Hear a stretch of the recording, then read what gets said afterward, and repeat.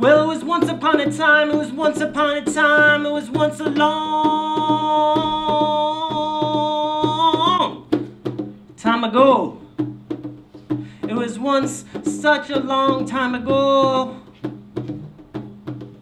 That time as we know it now. Well, that time didn't behave in the same way. It didn't move in a straight line. It wasn't domesticated. No. That time was alive. That time danced. That time sang. That time moved through all things. A little bit crooked way, or maybe in a circle, or a spiral, undulating. It was like a heartbeat, like a great rhythm, and all things moved to that rhythm.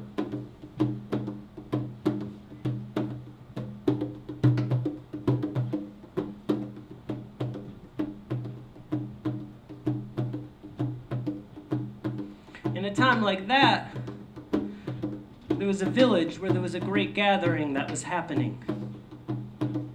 It was a great happening. One that happened each year,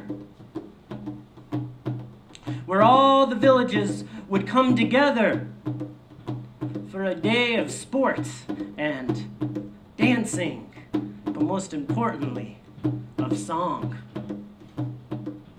For in this part of the world, everybody had a song, and they loved to show off.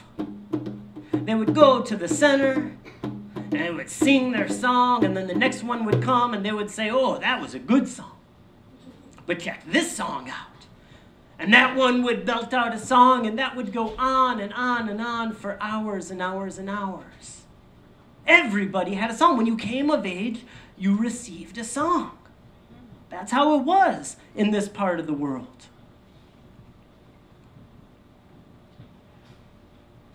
Well, almost everyone had a song. You know, there was that one, right? That one in the gathering who was sitting alone off at the edge by himself. The one who some of the older women would walk by and they would just go, can you believe it? A man with no song. Can you believe it? He had no song. And because of that, they called him No Song. And No Song went about his days often alone.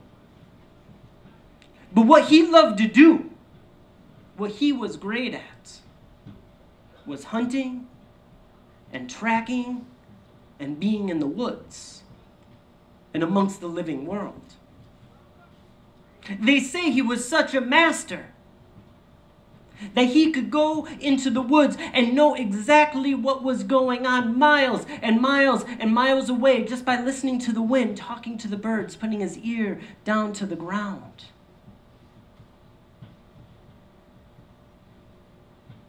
Animals would come to him and he would say a prayer. He would honor all the beings, all the creatures. And he understood the life cycle. And he knew what plants were good to eat. He knew what mushrooms were good to eat. He knew what were poison, what were medicine. And he lived his days in this way. One day, No Song was walking through the woods. Just got done having a great conversation with a bluebird. When all of a sudden, an idea came to his mind. It was an outrageous idea. It was a crazy idea. It was an utterly pointless idea, and because of this, he loved it. And the idea was this. He was going to make a giant stew for no one in particular and for absolutely no reason. Just a giant stew for the heck of it. And he thought this was brilliant. It made him laugh when he got this idea. He's like, oh, "Oh, I've got to do this." So he went into a clearing in the woods, built a fire, put a great big kettle over that fire, put water in there, and started to throw all kinds of delicious things into the stew. He threw all kinds of vegetables, all kinds of plants, some medicinal herbs that would make it healthy and good. Different kinds of animals, different mushrooms, this and that and other things, a couple of stones just to make it a stone soup. Hell, why not? He was having such a good time. He just made this stew, and after a while, the stew started to bubble and cook, and hours and hours and hours were going by, and that smell, oh, imagine the smell of this stew, started going off and covering the whole forest like a blanket. It was a delicious thing. Can you smell that stew right now? Oh, makes the belly grumble. Makes the ears ring. It's so delicious. It's so delicious. So, well, it just so happened that in that part of the world, at that very time, you know who was wandering through the forest?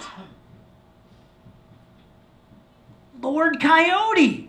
Lord Coyote just happened to be wandering through the forest at that very time. And he sniffed the air. And he said, "Oh, something smells good." And you know how Coyote is with his appetite. When he has an appetite for something, he will stop at nothing to get it. And so he started following his nose and following that smell all the way through the woods, up this hill, across this creek, under this bush. And he followed and he followed and he followed until, and it was night at this point, he saw the fire and he saw the stew in the clearing. And he stayed just outside the firelight for a little while, just to make sure it was safe. And when he was sure that it was safe, he stepped into the light and looked at No Song. And he said, "What do you take for that stew?" And No Song looked at Coyote and he said, "Coyote, you're Lord Coyote. You're the Lord of Song. I know exactly what I want. What I want is a song. And not just any song. No, I want a song that will make people weep when they hear it. I want a song that will heal people's hearts. I want a song that when people hear it, years and ancestors and ages of forgiveness will happen in a moment. I want a song that will make lovers want to love more. I want a song that'll heal the sick. I want a song like that." The Coyote said, "That is a mighty powerful song you are asking for. A song like that has certain conditions." "What are those conditions?" asked No Song. "Well, first, that song can never be sung at the wrong places." Sung at the wrong places. Oh, you think that I would sing a song like that in the wrong place? I would never sing a song like that in the wrong places. Okay then. Well, the second condition is a song like that can never be sung at the wrong times. Sung at the wrong times. I know the sacred. I know that this would be such a sacred song. It could only be sung at certain times, the right times. I would never, ever sing it in the wrong times. Well, if that's the case, then you got yourself a deal. Whew.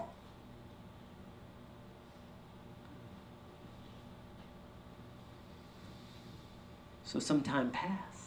Some time passed. And it was time for the annual gathering. Oh, you know the one where all the villagers came together from all the villages around to engage in sport and dance, and most importantly, in song. And for hours and hours and hours, the people would share songs with each other, much to all their delight. Well, you can imagine their surprise when No Song himself steps into the center of the circle. Everyone started whispering, "What's No Song doing? I don't know. I don't know. What do you think he's doing? I have no idea." And everyone got quiet. And No Song tilted his head back. And he began to sing his song. And he sang, and he sang, and he sang, and he sang his song. And as the people listened to the song, their hearts began to open. As the people heard this song, tears started to pour down their eyes. As the people heard this song, old grudges began to be forgiven.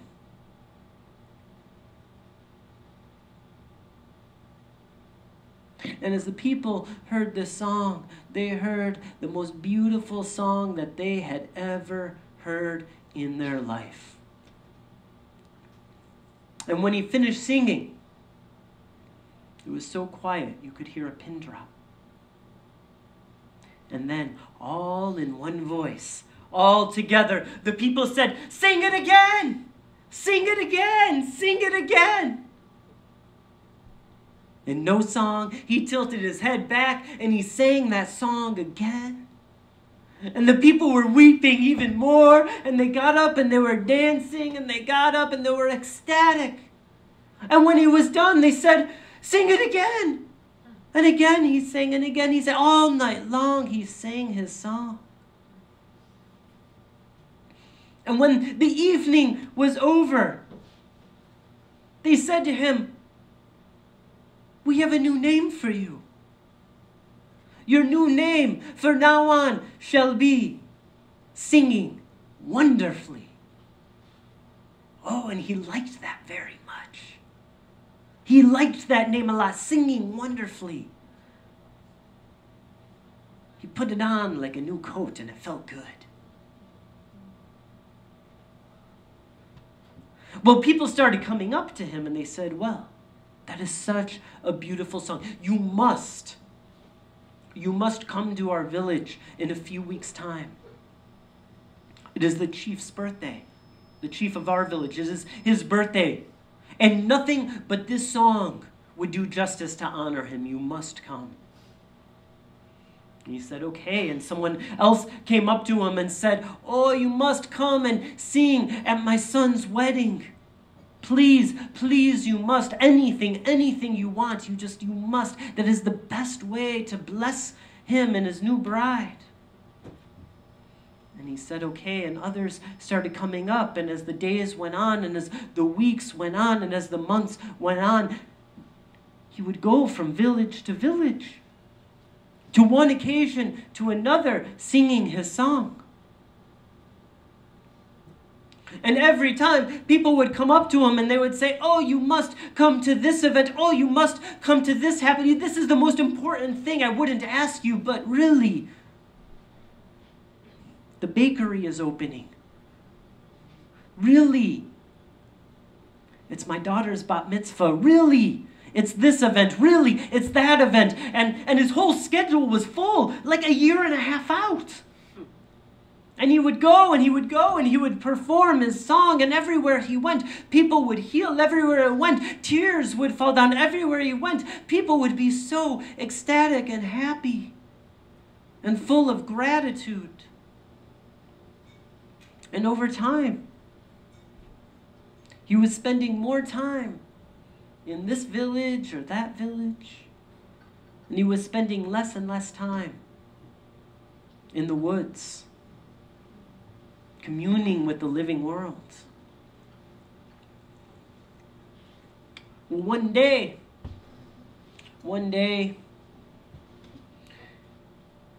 he was at some village. He didn't even know which one he was in anymore. And it was nighttime, and he was sleeping in his tent. And as he was sleeping, he didn't notice a sound of something or someone approaching that tent. And as he was sleeping, he didn't notice the flap of the tent lift up and a hand reach under, or maybe it was a paw, and reach into his heart and take back that song.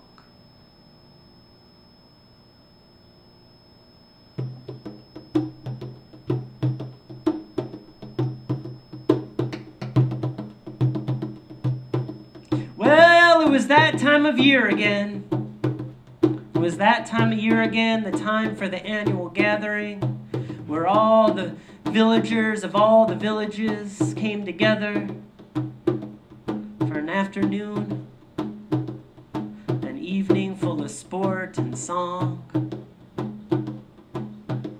where everyone shared their song with each other. For everyone had a song. Well, almost everyone. Except for that one, sitting off to the side by himself.